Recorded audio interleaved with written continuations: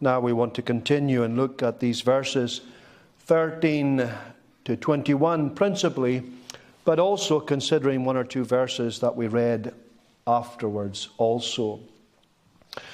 The title I would like to give to the sermon tonight is Beware of Covetousness. Beware of covetousness.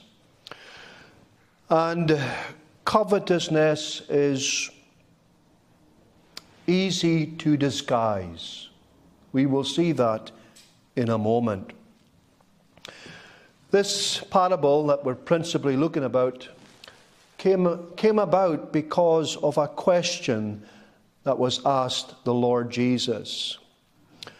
Now, we looked at the earlier verses, and these earlier verses were very solemn. They talked about things like hypocrisy. They talked about the unpardonable sin. And therefore we have someone who heard all of these things, these serious and solemn topics that the Lord Jesus had been teaching his disciples. And one would say that he asked a totally inappropriate question.